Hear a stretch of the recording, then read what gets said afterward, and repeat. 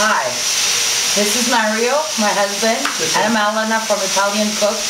And today we're going to be working on the pizza dough. And you can also use this pizza dough for the miscateggio, which is an Italian Christmas. Well, actually, we do it Easter and Christmas. They're stuffed dough with potatoes and onions and minced meat. So that will follow later on in another episode. Okay, so basically we can say this is a dough, a basic dough that you can use for many things. For pizza, like you said, miscateggio. So I'm going to show you our family secret, our traditional dough, which is very nice. The color, the taste, the texture, it's just phenomenal, as you will see later on with when we start baking. So I'm going to start here. Thank you very much, Alana. Go ahead. So what we have here is 8 cups of flour. I've already inserted the 8 cups of flour within here. You have to understand the precision of making something like this. Through practice, of course, all the ingredients here are perfect. In other words, we won't have to worry about adding this or putting that, or not too much water, not enough water. Always make sure your ingredients are perfect. Now, what we're going to do to start is I have 2 envelopes of yeast. I'm going to put it in the warm water, which is half a cup of lukewarm water. That's 2 envelopes for 8 cups of flour. Within the yeast, we can put the sugar, because sugar will not harm the yeast. So I'm going to put 1 tablespoon and a half. We'll put that aside. What I will do is now mix the 2.5 cups of water with, again, the ingredients that we're going to be using. We're going to take 4 tablespoons of olive oil.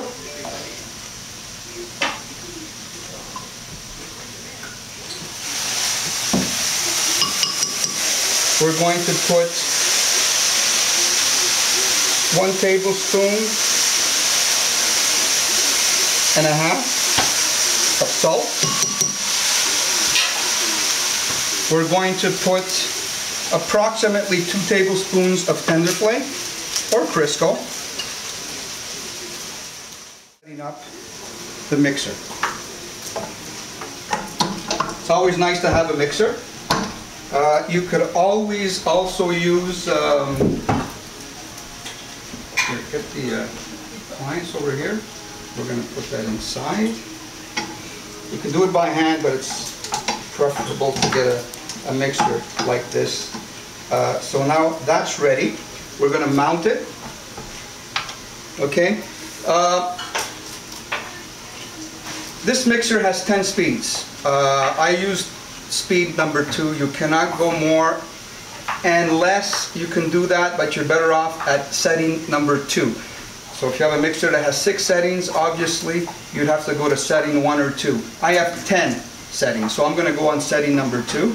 I won't need this anymore. So now basically the yeast is starting to melt and starting to activate. They usually say 10 minutes, but even 5 or 6 minutes, 6 minutes to 10 minutes is good. You're going to mix the ingredients over here, which is the salt, the olive oil, and the tender flake or Crisco. So that's ready to go. So 2.5 cups of water and half a cup of water and yeast and sugar. And this here, what we have here, this is just preventive. Just in case we notice that there's not enough flour, there's always good to have this on the side. We have 8 cups of flour. So let me start the machine. Always start with the yeast mixture, very important. This way we'll make sure that it's everywhere. And you just play around. Put a little bit in the center, a little bit on the side.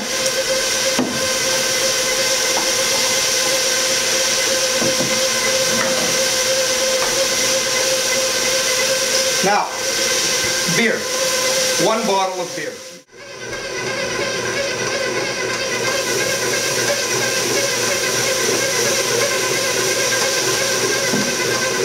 And now we're ready to add water. mixture.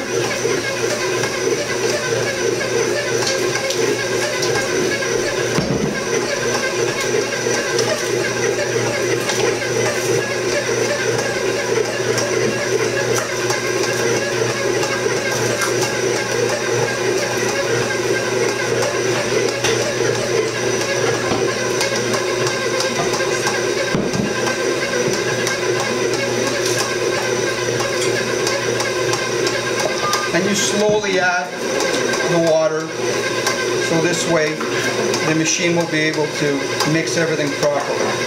Now, like I said, these are precise measurements. Doing it so many times, basically, it gives you an advantage. Now, what I would do is put the safety glass on top here when you're doing this little trick. Now, it's always good, like I said, to add a little bit, just so that it gives the mixer an opportunity to pick up the dough.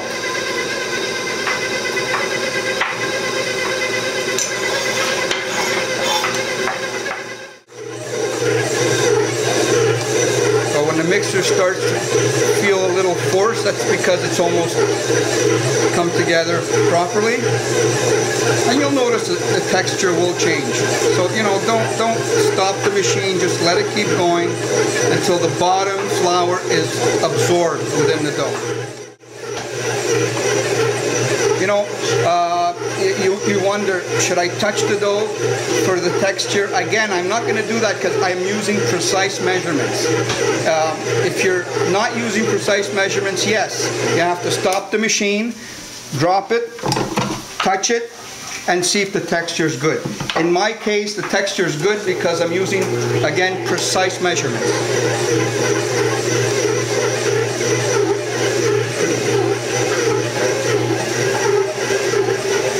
So basically that's it. I'm going to stop the machine. I'm going to drop the dough. I'm going to remove the apparatus. Take it up. And I'm just going to basically put it on the table. You take the dough and you just basically, again, it looks easier. It looks easy, but it's not easy. But you're going to get used to it. So what I'm doing with the baby finger is I'm tucking the dough underneath like this.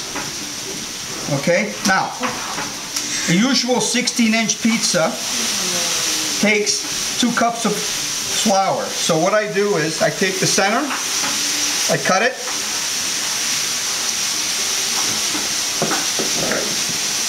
and I cut it again in 2.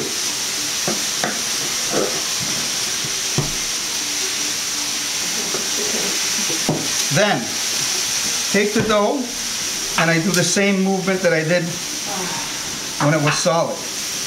You can basically say I'm kneading right now and putting everything together, making it look a lot more attractive. There we go. And we do that with all 4. So what I'm doing here, you got 4 large pizzas right here, folks. Yeah. Can't get more precise than that. At least all your pizzas are going to have the same thickness. Once our balls are ready, what we're going to do is I'm going to have Rosa come over here and take these to an area where there's a little bit of warmth under a tablecloth or under, so we're going to follow Rosa to the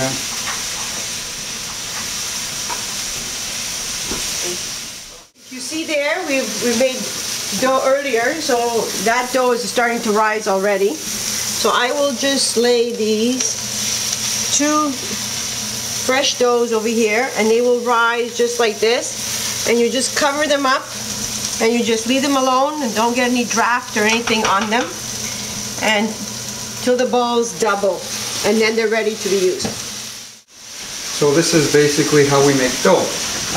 We're going to see you in the next episodes when I'm going to show you how to make the pizzas, the miscatedres. We're going to have a lot of fun with that. Thank you very much.